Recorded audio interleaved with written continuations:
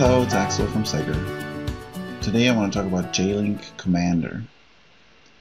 JLink Commander is a free command line based utility that you can use with JLink probes as well as flashers and JTrace probes.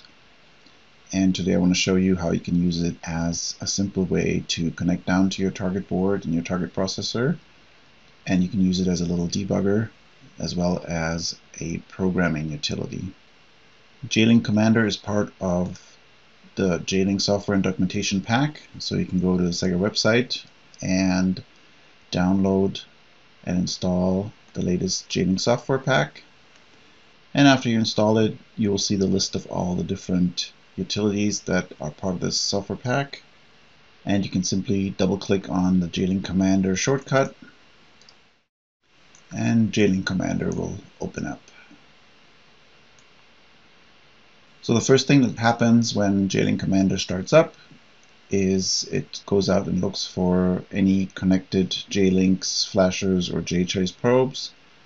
If it finds only one, it will automatically connect to it. It just so happens I have a SEGGER Empower board connected to my computer via USB, and JLink Commander automatically connected to that when I started it. So it shows me the firmware version that is on my JLink OB, the hardware version, the serial number, as well as the reference voltage.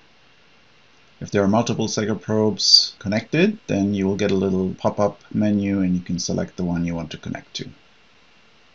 So now that I've established a connection between the PC and the JLink OB on this target board, I can go ahead and actually make a connection between the JLink probe and the target processor, which in this case is a Cortex-M4 from NXP. So I can come over here and say connect, and the first thing I need to do is specify the device that I want to connect to. If it's the right one, you can just hit enter.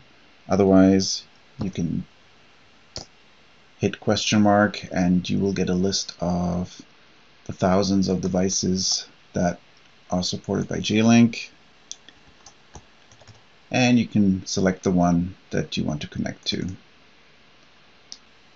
Next thing we need to do is select the target interface we want to use. In this case, I want to use SWD, and we have to specify our target interface speed, which in this case 4 MHz is fine, so I just need to hit enter. And then once you're connecting to your target board, you might find that it might be locked. So you can say OK for JLink Commander to unsecure that. And after that happened, we're connected to the target device. We can see a variety of items that JLink found on the target chip, including the ROM table that shows us various IP blocks that are on the device. So currently this device is completely empty. In order to do any debugging, first thing I need to do is download some code. And I can use the load file command for that, just like this.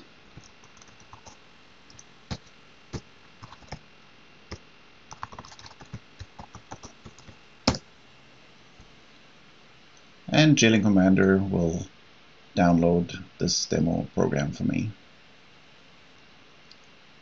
After it's downloaded, I can get confirmation and timing of how long it took to do the programming, and it was okay. So next thing we need to do is reset the target, and then we can say go. So now the code that we just downloaded is running, as we can see on the target board, and it's running under debugger control, so I have complete control with JLink Commander over my target. So at any point, if I want to, I can just say halt, and execution will halt. I will see the contents of all various CPU registers, and at this point I can do some single stepping. So if I hit S, I will step through my code on an assembly instruction basis, and at any point if I want to, I can just run again by hitting Go. I can also do some memory dumps in JLink Commander, so I can halt the program again and inspect some memory. So for example, this command shows me the first 100 bytes in memory. But that's really just the tip of the iceberg of what you can do with JLink Commander.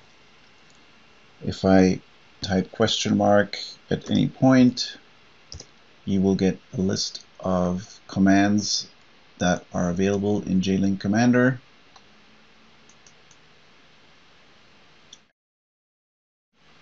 And you can look through the commands to see what's available.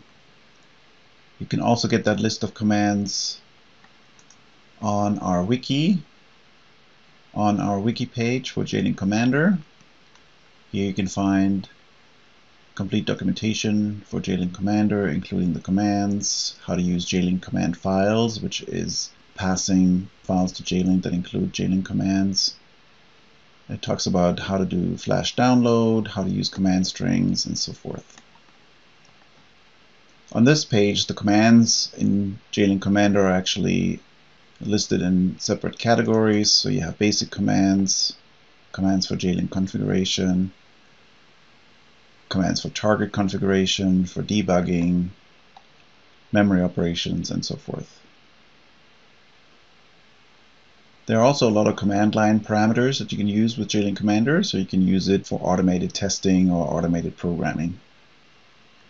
And when you're done with your JLink Commander session, you simply hit Q for quit, and that quits JLink Commander, and the target just starts running again.